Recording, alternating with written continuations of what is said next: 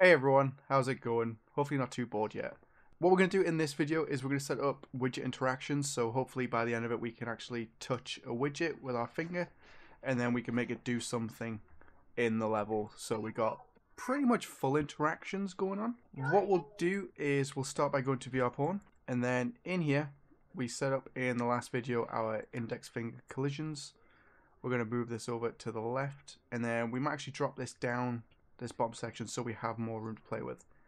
Because what we're going to do is we're going to use the completed for the for each loop to attach a widget interaction to our finger. So on the right, we'll start off with Oculus XR hand right, and then we need a widget interaction. We actually have one already set up for widget interaction left and widget interaction right.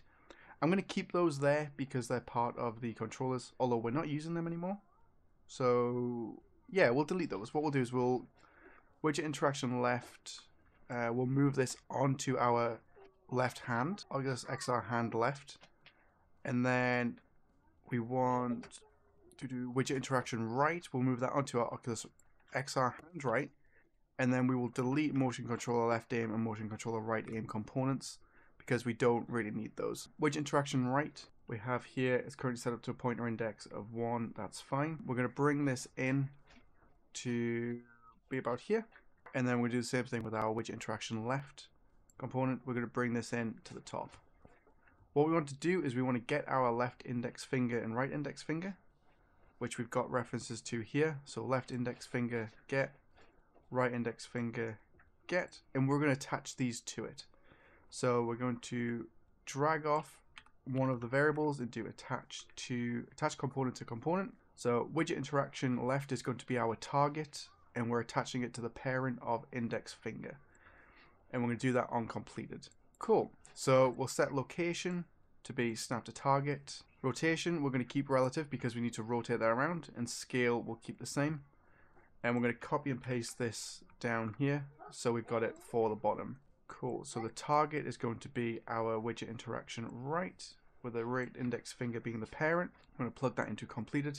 And then now, hopefully, if we go to widget interaction left, show debug, widget interaction right, show debug, we should see these in the scene, but they might be pointing the wrong way. So let's hop in. We'll take a look at our hands. So yeah, we can see that they're rotated downwards.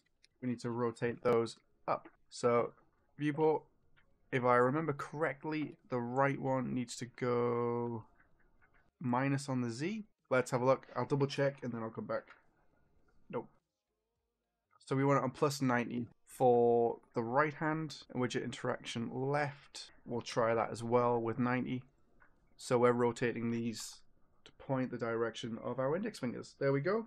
So we got little pointers that we can use. So now if we touch a widget, we can actually interact with it. Cool. So let's set this up. We're going to go to event graph, and what we can do in here is we can find a section that's free. We can select our widget interaction left, and then on the right hand side behind my head, let me move myself, you can see here we have this event on hovered widget changed. We're going to select this, and we're also going to select it for the right, so widget interaction right on hover widget change, and we're going to bring these both up here like so. Cool. So with both of these in here, what we can do is we can actually listen to see if we're over a if the widget interaction is over hit test visible widget. Is over hit test visible widget. That's the one that we want. And do branch. I'm going to bring this down so I'm on the right section. Widget interaction left is over hit test visible widget. I'm going to do branch and then plug those in these events. So when the widget is hovered over something and it changes, it fires this line of code where we check to see if it's over a hit test visible widget. If it is, then we can make it do something. In this case, what we'll do is we'll drag off the widget interaction and we'll do press pointer key. So press pointer key on true is going to be our left mouse button. And then we want to drag off again and we want to do release pointer key and plug that in like so for the left as well. So duplicate this down and then we can plug them in like so. And then we want the widget interaction right to be plugged in as it is. And I realize I didn't move myself back. So there we go. And now we can actually set up a widget to test this in. So let's comment this. So widget detection. And then in our VR template, we can create a new folder. So new folder, user interface, widget blueprint underscore hand tracking test. And then actually let's create a new folder as well.